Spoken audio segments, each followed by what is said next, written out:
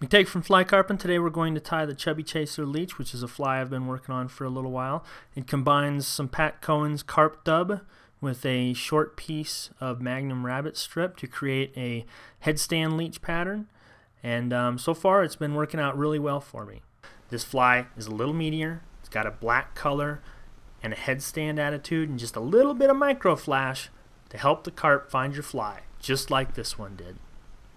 Now let's get started with the recipe. Feel free to pause here if you need more time, but we're going to start with some UTC black thread 140 denier, some size 6 Carp Pro gapers from carppro.com, and a 3.25 millimeter black brass bead from Montana Fly Company. I've taken the liberty of adding a black brass bead and a thread foundation. We're going to add our bead chain eyes just aft of the hook point, a little bit further aft than we would for a trouser worm, for example. We're going to figure those on really good. And then we're going to add some Cohen's Carp Dub, Northern Lights Black, in a dubbing loop. And we're going to go on ahead and make a nice 8-inch dubbing loop.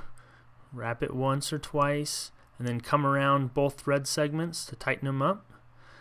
Now it's going to start about halfway down the bend of the hook and go to behind the eyes. So first let's add about 3 to 4 little clumps of the carp dub that's been ripped out of the package.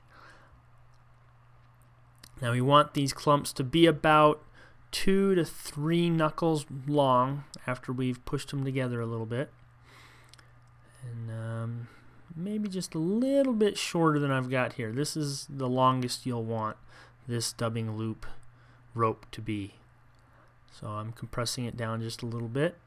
You don't want to have too much of this dubbing in there, or the tail end of the fly is going to float straight up in the water column, and it's not really going to swim correctly. It traps a lot of air, this dubbing does.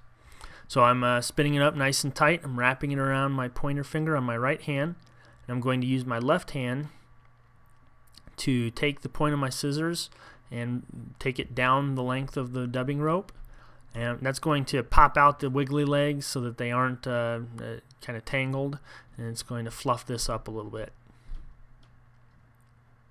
Make sure that I've gotten out any loose fibers, and we're going to start to wrap.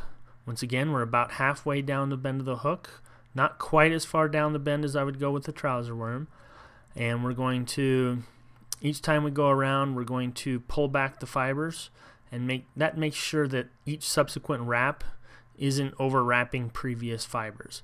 It's still going to kind of tangle itself as you wrap a kind of a bushy, wiry dubbing loop like this, but we're going to be able to fix that on the next step, as long as we don't overwrap the previous wraps. Okay, so we're going to work our way all the way to behind the bead chain, and go on ahead and get it tied down and latched down in front of the bead chain, and once behind it, and go on ahead and cut out the extra length of the dubbing loop. Now we're going to come in with our scissors and just kind of rip this open. It wraps itself and tangles itself around, and you're basically just untangling it like you would untangle a 4-year-old's hair, for example.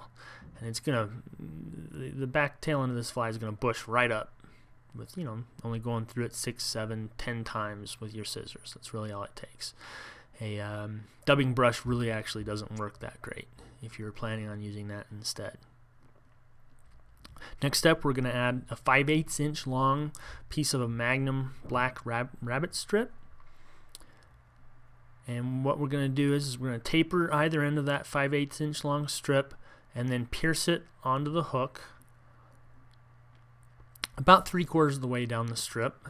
And the goal, and you may have to experiment with this a little bit, is that once you pull this rabbit strip down and on, that the tapered portion at the front of the rabbit strip sits right in the right place to get tied down between the bead chain and the brass bead, just like I'm doing right now.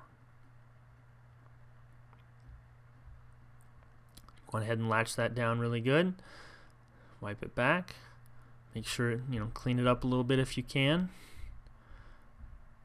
And next we're going to add just another little tuft of the Cohen's carp dub. In order to kind of align things, you're going to repeatedly kind of lightly rip it apart, and that's going to align the fibers lengthwise and the little rubber legs, and that's going to set it up so that it can drop in perfectly.